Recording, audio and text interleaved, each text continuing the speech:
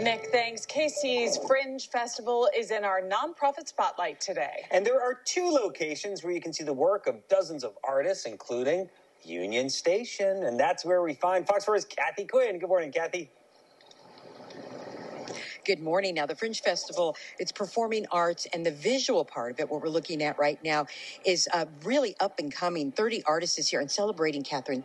20 years? 20 years. But you're celebrating 10 years. I personally am celebrating 10 years with Fringe. I think what I love about your work is it just comes alive. This is a live painting. This right here, it's almost like 3D. Yeah, I call it high relief and pasto texture.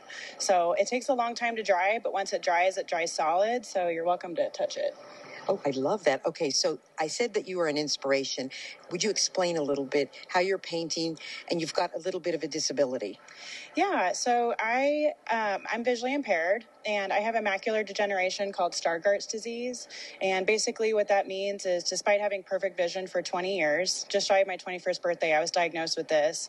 And my vision loss experience has been a loss of predominantly central vision. And so I see a lot higher contrast. I tell people all the time to kind of squint their eyes and see things in, higher value, higher contrast. And that's something I really like to communicate with my work, with a lot of vibrant colors, lots of metallic paints, and a lot of that texture to kind of create that. Well, let's kind of take a look over at some of your other work. It's absolutely fabulous. Here through the 28th, and that's Saturday. And what happens is people come in and they can buy some of your work. And so it's been pretty popular for you this time. Yeah, this has been a great year so far.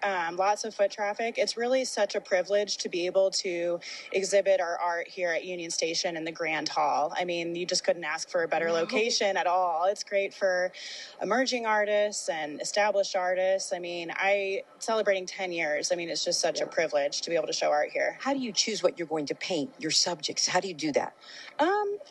I get a lot of inspiration from a lot of things. I have lived downtown for 12 years, so I get a lot of inspiration from downtown architecture and just the city life and lights and stuff like that. So, yeah. And I think what I love about it, too, the artists, and we've done the Fringe Festival before, they all support one another.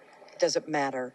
They just all support each other. Absolutely. That's what makes Fringe one of my favorite shows, is that it really is kind of like a Fringe family, like a family reunion. We have a lot of returning artists that have been doing this just as long as I have, if not longer.